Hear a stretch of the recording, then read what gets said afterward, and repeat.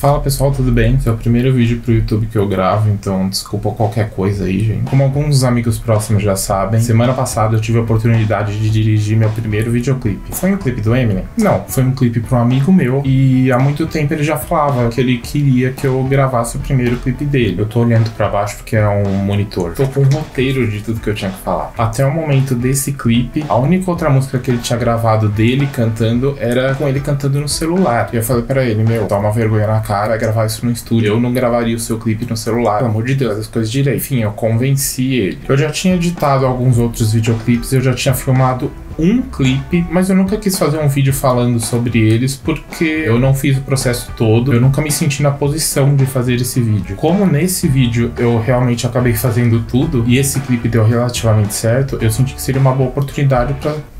não sei pra quê. Enfim, pode ser que as minhas dúvidas sejam as dúvidas de alguém também e eu decidi fazer esse vídeo pra ajudar.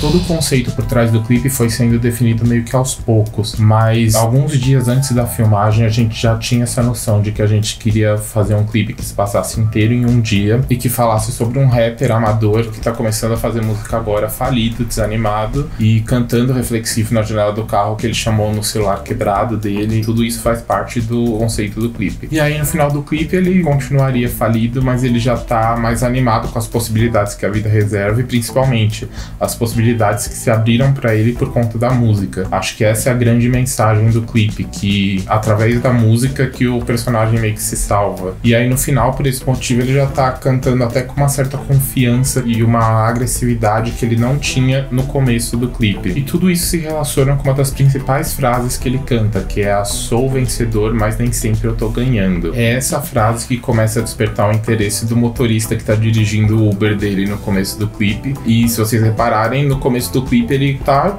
ouvindo a música de boa, mas aí conforme o clipe vai passando ele começa a balançar a cabeça, a ficar mais animado e termina o clipe com ele dançando com o rapper. E era essa a ideia, que o motorista se identificasse com a música, porque ele também era um vencedor que não tava sempre ganhando. Outro personagem que a gente tem no clipe que foi interpretado pela Jennifer é a moça que tá no carro com o Gustavo na hora do pegar uma pá de mina é hype, né? Desde as nossas primeiras ideias, no início da concepção do clipe, a gente não queria usar mulheres no clipe da forma que elas geralmente são usadas em outros clipes de rap, principalmente os bling bling, né, os americanos, que é aquele negócio objetificando, tratando elas como se elas fossem parte do cenário. E eu propus a ideia pro Gustavo dela discordar da letra da música, e quando chega a parte do "as mina não se valoriza", ela é mostrada no clipe se valorizando, deixando ele pra trás. E eu acho que é nesse ponto que fica claro no clipe que o rapper que está sendo mostrado não necessariamente é o Gustavo. Ele é um rapper amador que cometeu alguns erros, mas que através da música conseguiu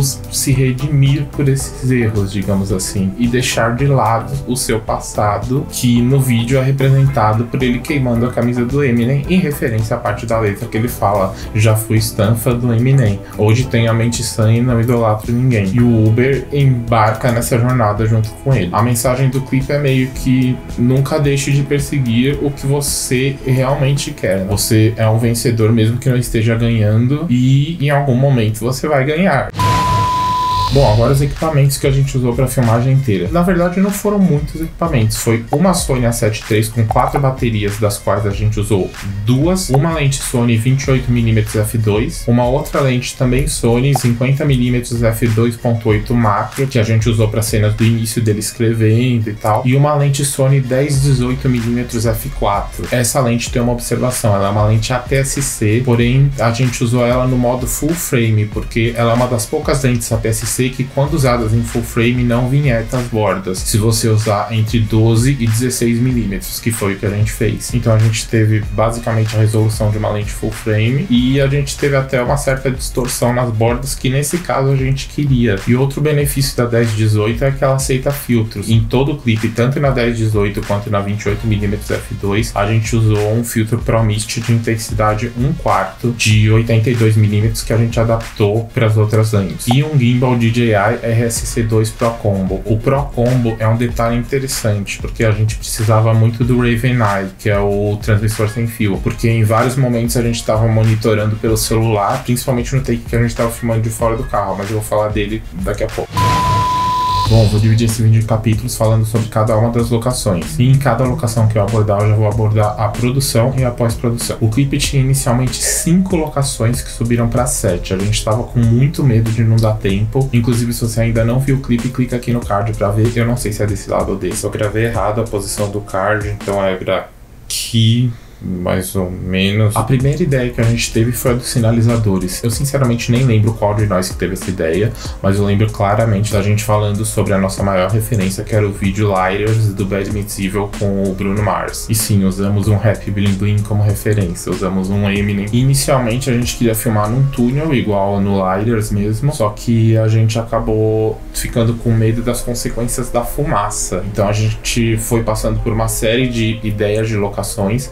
A gente postou em alguns grupos perguntando por locações em Jaguariúna nas quais a gente pudesse filmar uma cena parecida com essa. Inclusive a gente quase decidiu por filmar nesse trilho, só que a gente ficou com medo de cair da ponte e morrer. Então a gente acabou decidindo por essa outra ponte que havia sido recentemente reformada pela prefeitura de Jaguariúna. O único problema dessa ponte é que ela tem uma quantidade considerável de carros passando por ela, tanto de dia quanto de noite. Então a gente deixou para gravar nela como a última locação. A gente acabou gravando lá por volta da meia-noite. E na verdade a gente filmou no trilho do trem antes de filmar na ponte, porque aquela ia ser a locação principal. Só que acabou que a luz do sinalizador era tão maior do que a gente imaginava que as cenas do trilho a gente só enxerga o sinalizador e o Gustavo, porque o trilho mesmo ficou totalmente preto. Porra, mano. Ai, caralho. Calma. No clipe, quando a gente corta das cenas do sinalizador na ponte para cenas do trilho, parece que foi tudo gravado na ponte, mas na verdade não, foram 2 locações. Eu não traio o movimento e mesmo assim lanço um hit. Já fui stan, fã do Eminem. Hoje tenho a mente sã, não idolatro ninguém. Salve Racionais, Marechal Sabota. Sou um aprendiz, mas nem por isso larguei a escola. A segunda ideia que a gente teve foi dos tonéis de fogo. Essa ideia foi totalmente minha e eu tive uma certa dificuldade de explicar ela pro Gustavo no começo. Não, vai dar muito trabalho, não, porque tá R$400 no Mercado Livre um tonel. Mas acabou que quando eu expliquei a ideia melhor, ele entendeu, ele foi super dentro. E a gente conseguiu encontrar tonéis usados por R$35 cada um. Então foi um total de R$70 pelos tonéis, mais a entrega, deu R$140 tudo, só da cena dos tonéis de fogo. Outra ideia que inicialmente a gente teve é que a gente ia fazer um movimento de órbita ao redor dos tonéis, mas a gente esqueceu de um pequeno detalhe: a cena era de noite e a gente precisava de luz, e a gente já tava com medo desde o início da luz do fogo não ser suficiente para iluminar sozinha de noite o Gustavo no meio dos tonéis. Pouco antes do dia da gravação, a gente decidiu que a gente ia pagar um pouquinho mais pro Uber para ele ficar com a gente, inclusive de noite, e a gente usava a luz do farol do carro dele como uma backlight. Só que o problema é, se a gente fosse realmente gravar em 360, em algum momento a gente ia passar na frente da luz. Então a gente acabou decidindo fazer só um movimento de meia-lua ao redor do Gustavo, que, diga-se de passagem, também não ficou perfeito. Mas como a edição tava bem acelerada, acabou que nem dá pra notar tanto isso. A terceira ideia foram as luzes alternando no fundo preto. E pra explicar essa ideia não teve muito jeito. Eu tive que filmar a cena comigo e mandar pro Gustavo pra ver o que ele achava. Inicialmente, todo o início do clipe ia ser exclusivamente com essas cenas. Ia ficar até meio monótono, antes da gente decidir que a gente queria a cena da cafeteria. Tanto é que eu tinha até imaginado alguns VFX pra aparecer lentamente o rosto dele. Só que no final das contas a gente acabou tendo uma ideia melhor. O quinto cenário que a gente idealizou foi o Uber. Desde o início a gente não queria um carro muito grande, porque a própria crítica do clipe era isso, a gente não queria nada muito ostentante, por assim dizer, mas ao mesmo tempo a gente tava com medo de pegar um carro muito pequeno e que não desse pra filmar. E a gente pegou um carro pequeno, era um Palio, mas a gente conseguiu filmar. A nossa maior referência para essas cenas foram os clipes antigos do Busta Rhymes, que ele cantava muito perto da câmera, e essas cenas eram filmadas com lentes ultra angulares, né? Às vezes eram filmados até com olho de peixe, só que a gente não tinha um olho de peixe, então não rolou de fazer isso, mas eu acho que a gente chegou num efeito parecido. A segunda referência pra cena do carro foi o clipe de Cry Me a River do Justin Timberlake, na cena em que ele abaixa o vidro e começa a cantar a música logo no início. Mas quando a gente chegou lá, a gente percebeu que gravar um plano mais aberto, mostrando a rua passando, pra esse contexto que a gente tinha imaginado, ficaria melhor. E sim, a gente pendurou o gimbal pra fora do carro pra gravar esse take. Também tivemos alguns takes com a velocidade dobrada, que a gente literalmente acelerou a música para precisamente 166,6% no Premiere, pro Gustavo cantar acelerado e a gente reduzir a velocidade para 60% e aparecer ele cantando sincronizado com a música, porém em slow motion. Não ligam para a lírica, as ideias são toscas. É muito mais, muito scrum, muito lean. E eu não vejo nada disso de futuro pra mim. Não ligam para a lírica, as ideias são toscas. É muito mais, muito scrum, muito lean. E eu não vejo nada disso de futuro pra mim. E a referência pra isso acho que nem precisa falar, né? Tipo, vários clipes fazem isso, mas a gente fez imaginando algo parecido com o clipe Make Some Noise, do Beastie Boys, e o In The End, do Linkin Park. E o motorista do Uber, o Kleber, era um amigo do Gustavo.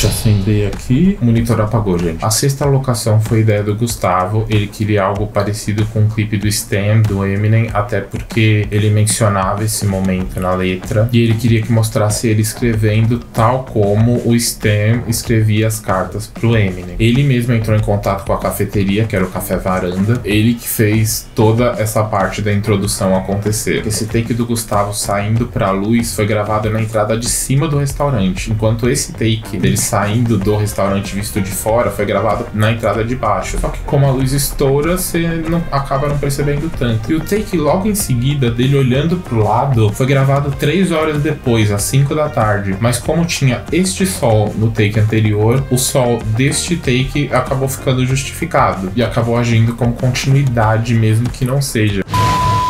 Sétima e última locação foi essa ponte aqui, que a gente usava simplesmente como acesso pro trilho do trem. Mas passando lá, a gente percebeu que a ponte em si daria um cenário bem legal. E aí de lá, nós fomos procurar outra entrada pro trilho do trem.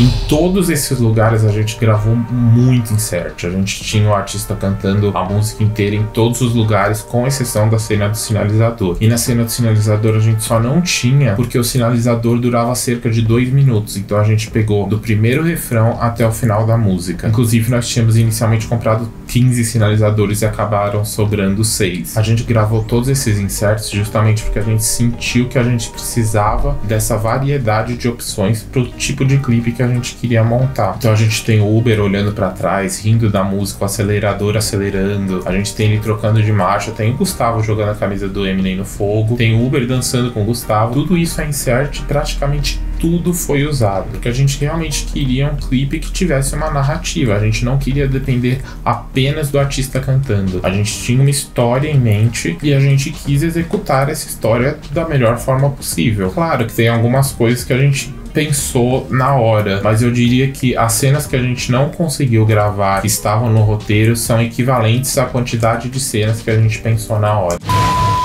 Agora falando da pós-produção. Um detalhe que eu não mencionei é que o clipe inteiro de produção e pós, sem contar a pré, né, que foi cerca de uma semana, demorou 2 dias para ser finalizado. Foi um dia das 10 da manhã até as 2 da manhã do dia seguinte gravando e mais um dia editando. Teve um terceiro dia que eu usei para afinar a cor, que foi quando eu cheguei em casa, mas foi tipo 2 ou 3 horas, então eu meio que nem conto. Essa gravação tão rápida, ela só se deu porque a maioria dos nossos cenários não envolvia muita produção, né, só o cenário dos tonéis de fogo. O clipe foi totalmente pós-produzido no Premiere. Quando eu digo totalmente, é realmente totalmente. Porque, por exemplo, a segunda imagem do clipe, que é a câmera saindo de trás da mesa e começando a filmar o Gustavo escrevendo, tem uma transição que idealmente seria feita no after. Mas a gente fez no Premiere porque a gente sentiu que dava pra chegar num resultado legal e isso ia simplificar muito todo o processo. A gente não ia precisar trazer pro After Effects pra depois voltar pro Premiere. E a mesma coisa foi assim com a cor também. A gente sentiu que fazendo a cor pelo filme Convert, a gente chegou num resultado razoável, que era mais ou menos o que a gente conseguiria chegar pelo DaVinci também, né? Dadas as minhas habilidades de DaVinci, que não são tão boas ainda. No máximo, em alguns planos, a gente deu uma afinada no próprio Lumetri. A gente decidiu puxar a cor da maioria das cenas de dia ou para amarelo ou para o vermelho, porque eram as cores, respectivamente, do tonel de fogo e do sinalizador. Então a gente manteve o clipe inteiro em tons quentes e o export final do clipe foi feito na minha casa. Eu exportei um ProRes em 4K e mandei pro Topaz Video Enhance AI, que é conhecido como um programa de upscale por inteligência artificial, mas ele também tem algumas funções de redução de ruído que são ótimas, além de também ter algumas funções de dehalo, que é quando a nitidez da própria câmera é aplicada com muita força e aí fica aquele contorno no rosto das pessoas, sabe? Então a gente usou esse programa com preset de dehalo mais denoise. Aí a gente exportou esse vídeo já com redução de ruído, a gente percebeu que reduziu muito o ruído, então a gente acrescentou um pouquinho desse ruído de volta com o pacote de grão em 4K da Rocket Stock. A gente pegou o grão 35mm mais leve que tinha, exportamos novamente em ProRes, e a partir desse ProRes 4K, agora sim finalizado, a gente gerou todos os exports menores. Enfim, esse foi o processo de criação do primeiro clipe que eu dirigi. Eu espero que vocês tenham gostado. Eu não vou falar pra vocês se inscreverem no canal, porque pode ser que eu nunca mais poste nada aqui. Enfim, vocês sabem. Falou aí, galera. Valeu. E vão conferir o clipe. Ver se o áudio saiu, né? Que eu acho que ficou uma merda.